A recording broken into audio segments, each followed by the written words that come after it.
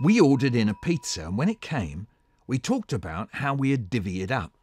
He said that because I didn't eat as much as him, I should have less. I said OK, but it wasn't much less than him, and after all, it was me who had bought the pizza. He said that was beside the point. This was about eating, not paying. And I said, is it? So he said, how about thinking in eighths? I said, oh, yeah, OK, go on, I can run with that. And he said, how does 5/8 and 3/8 sound to you? I said that I thought I was hungrier than 3/8. And he said, but hungrier would be 4/8. And I said, well, what's wrong with that? And he said, well, 4/8 is the same as a half. And I said, is it? He said, well, let's talk sixteenths. How about I have 9/16 and you have 7? Does that add up to the whole pizza? I said. Yeah, it does, he said. Well, then that sounds a bit more like the way me and you eat pizza, I said. Yes. You probably eat 1/16 more than I do. 2, he said. 2 what? I said. Well, 2/16, he said, which is the same as 1/8. Is it? I said. Why have you gone back to eighths? Because that's how you do the divvying up, he said. Oh, right, fair enough, I said. So let's carve it up. I went over to the drawer and looked for the big knife we use to cut up pizzas, and it took me a moment or two because it got caught up under one of those strainer spoons that you can buy in France. Anyway, when I came back, he was breaking chunks off the pizza and eating them. Have you divvied it up into sixteenths? I said. No, he said, I was getting hungry, so I've started already. I looked at him.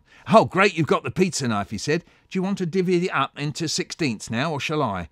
I said, hang on a mo. If you've started on it already, doesn't that affect the way the divvying up works? I mean, no, he said. It's just the same.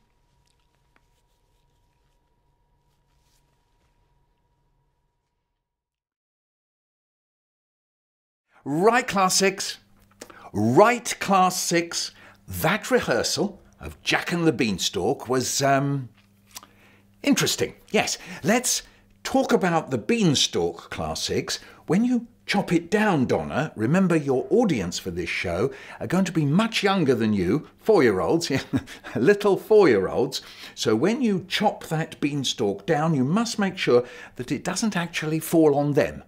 You know, I don't think these little children want a great big tower of green toilet rolls falling on their heads. No, they could get a little bit upset. All looking at me. Looking at me. At me. Me, yes. Darren, I can't see if you're looking at me or not if you've got your cow's head on. Take it off, thank you. Right, Jack's mother, Donna, yes. I gave you that bit of bread to hold in your hand because it's the last bit of bread that you and Jack have got in the whole wide world. Abdul, yes. Well, sorry, Abdul, I know your name is not Jack. I just mean in the play. In the play, you're Jack. Yes, no, I do know your name is Abdul. Now, where was I? Yes, you're hungry, Donna, and that's why you're selling the cow. Yes, you were eating the bread while you were trying to say, take the cow to market. But all I could hear was, take them to munch. Oh, you mean you're hungry now? Yes, no, it is lunchtime in a minute. No, I haven't got any food on me right now. Mervyn? Yes? No, Mervyn, we can't have a real live goose in the show. You see, real live geese don't lay golden eggs. No, we're not going to pretend that goose poo is a golden egg. No, and anyway, where would we get a goose from? Joanna, we're not going to just grab a goose from the park. We've got the lovely paper goose that Marcia made. Where is it? Where is the goose? Who's got the goose? Right, Darren, could you look this way, please? You need to take the cow head off while I'm giving you these notes for the show. Now, where was I? Yes, the beans. Lovely. The man on the road. Warren. Yes. Warren, Jack gives you the cow. Yes. OK, Abdul, sorry. Abdul gives you the cow and you give Abdul the beans. Now, just because we've got M&Ms for the beans, it doesn't mean that you can eat them. No, Warren, If you eat the beans, you can't swap them for the cow. Darren, you'll remember, he steps forward. Darren, take the cow head off. No, Abdul, no warrant, you can't eat the beans. No, not even one. No one can have any beans. Right, where were we? Yes, Lloyd and Zoe, Mrs. Giant. The big dress I've given you is to hide you, Lloyd. No one must know that you are carrying Zoe. That means you can't suddenly pop your head out. Mrs. Giant doesn't have two heads, one underneath the other. Now, Darren, if you go on talking, I'll have to... Look, just take the cow head off. Louise and Karen, for the giant himself to work, you two have to stay close together the whole time. Yep, that means the whole time, so Alfred is safe sitting there on your shoulders. In the rehearsal, I'm afraid you started walking off in different directions. Just as Alfred was saying, fee, fi, fo, fum, he started to slip down the middle. All we heard was fee, fi, fo, fum, I smell the blood of an ow! Now the goose. Has anyone seen the goose? Abdul is sitting on it. Abdul is sitting on it. Abdul, are you sitting on the goose? Oh no, you are. Get up. Get up. Oh, now look. You've squashed the goose. What are we going to do with a squashed goose? It looks like we're saying that a bit of screwed up paper lays golden eggs. We're going to have to think this through again. What are we going to have as a goose? Joanna, I've already said we're not going to the park to grab a goose. Even if I wanted to grab a goose, I wouldn't know how to. No. Melvin, I haven't got a great big net. Where would I get a great big net from? Oh, right, yes.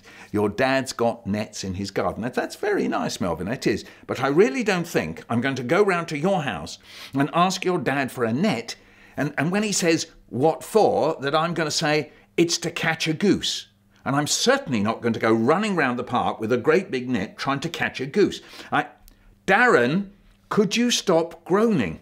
Just take the cow head off. Right, class 6. Listen, all eyes. To the front. The front. Now, back to you, Mrs. Giant. That was very nice, the way you hid Jack in the cupboard, but you slammed the door too hard. You said, run, Jack, run, but Jack was stuck in there. And then we had to wait for Mr. Hardware to come and wrench it open. Is Mr. Hardware in the story, Jack and the Beanstalk? Is the story Mr. Hardware and the Beanstalk? I don't think so. Right. Darren just pulled the cow head forward, then up. Forward, then up. What's that? I can hear crunching. Someone's eating the beans. Who is it? Lloyd? Zoe, bring them here, Zoe. Bring them here. If this goes on, there'll be no beans and no play. What? Darren's stuck? What do you mean he's stuck? Of course he can breathe. Darren, can you breathe? Darren, can you breathe? Darren, can you hear me? Are you breathing? Darren! Darren! Darren, quick! Someone, go and fetch Mr. Hardware, quick! It's an emergency. No, not all of you. Come back. Fan, and just Fan, fetch Mr. Hardware. No, I don't know where he is. He'll be, where he is. Darren, can you hear me? What? You were only joking. Right. Take the cow head off, Darren. Thank you. And you can go straight down to see Mrs. Rashid and tell her how you pretended to get stuck in the cow head. That's not funny, John. Not funny either, Simone, Lydia, and it wasn't funny earlier during the play when you were trees. Trees don't laugh. That's all you need to remember. Trees don't laugh. Right, class 6, I'm sure it's all going to be marvellous. The little children are going to love it. And remember, don't let the beanstalk fall on top of them. Now, it would be great if you subscribed. That is, you become a subscriber. Look out for the subscribe button. What happens, you see, is that I make new vids every few months, and then I post them up one a week for a while. So if you subscribe, you get to see the new ones just as they come hot off the press. Ew.